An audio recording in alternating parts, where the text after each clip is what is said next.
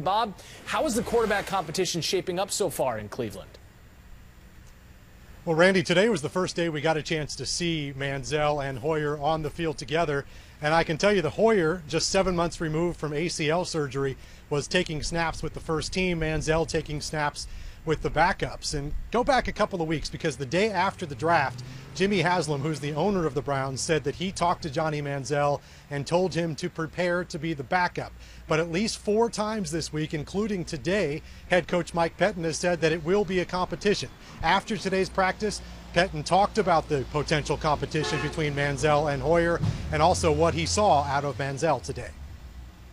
Those guys are they're competitors, and just knowing both of them, that they're guys that both are going to want to be the guy out there on day one. I mean, that's, to me, we wouldn't want them here if they weren't that way. I just think is just like any other rookie that he's just inconsistent. I think a lot of it's the mental part of it. Instead of, he's more worrying about getting the formation right, making sure the motion's correct, and he's got the cadence, and then he's got to worry about where guys are. As opposed, I mean, kind of being good mechanically takes a back seat to learning the system first. And I think you see that over the maturation process, once all that stuff becomes second nature, that he'll be a lot more comfortable. And I think he flashed some things today that made him kind of who he is, the ability to make plays on his feet. Now, Johnny Manziel was not made available to reporters today, but Brian Hoyer was, and he had a couple of very interesting things to say. He was asked if it's a little frustrating that a backup quarterback, Manziel, a rookie, is sort of the center of attention right now, the focus of all the stories. And Hoyer said, no, not at all. He said, that doesn't affect me one bit.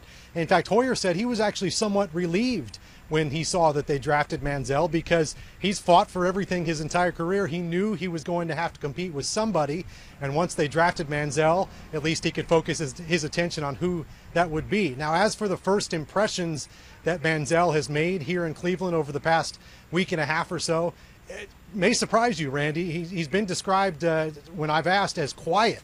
He's been a guy that's really sort of kept to himself.